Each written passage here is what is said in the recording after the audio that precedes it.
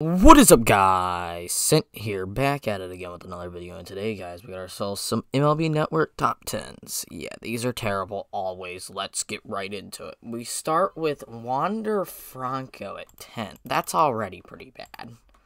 Then Tim Anderson at 9. You're telling me Wander Franco is not better than Tim Anderson? Same thing with Willy Adames at 8. Wander Franco is better than both of those guys. And then Bo Bichette, that's where you get to the point where you're like, Wander Franco, Bo Bichette, it's pretty damn close at that point. And then at 6th, you got Dansby Swanson. He's not better than Wander Franco. But let's get into the other side of the list right now. Alright, Francisco Lindor at 5. That's pretty damn low, if you ask me.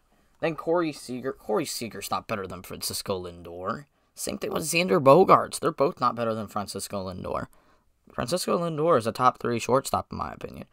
Then Carlos Correa at 2, fair enough. And then Trey Turner at 1, fair enough, I guess. Personally, I think Tatis is the best, but they considered Tatis, I think, right field. I think that's where they considered him. But hey, whatever. Let's get right into the second baseman. That one's, like, really bad. This one was but second base, pretty damn bad. Alright, you got Gleyber at 10. I mean, Gleyber's good, but I think he deserves to be, like, top 8. He's pretty damn good. And then Colton Wong. Colton Wong is not better than Gleyber Torres. What are we doing, dude?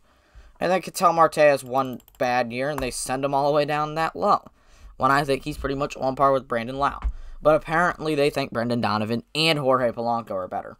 Jorge Polanco should probably not even be on this list, no offense.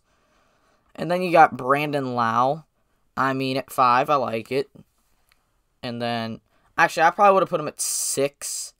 And then put at 5 would have been Ketel Marte, in my opinion, because I think Ketel's slightly better. Then you got the rest of the list here. You got Marcus Semien at 4. I think that's pretty low, in my opinion. I think he should be top 2, and that's coming from a Guardian fan. Andres Gimenez at 3, I think that's perfect. And then Jeff McNeil at 4 is where I would have him, not 2. And then Jose Altuve, the undisputed number 1. But we need to talk about something. How is Ozzy Albies and Nico Horner not on this list? That's bad. You can't just leave those two off the list. Those are two of the best second basemen in baseball. But that's pretty much going to do it for the video. I'll see y'all in the next one. See ya and goodbye.